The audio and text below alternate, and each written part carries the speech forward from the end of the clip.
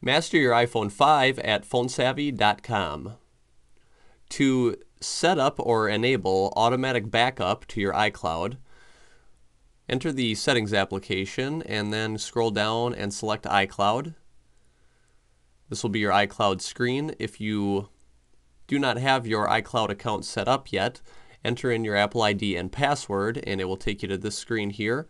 If you do not have an Apple ID yet, it also allows you to create a new free Apple ID for yourself.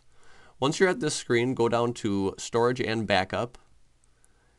And iCloud Backup is currently off, so we can turn this on. And then it will let you know that your phone will no longer back up to your computer when you sync with iTunes. So keep that in mind.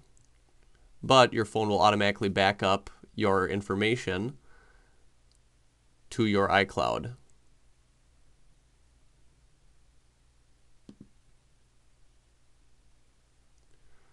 Visit phonesavvy.com to get all of your questions answered about the new iPhone 5.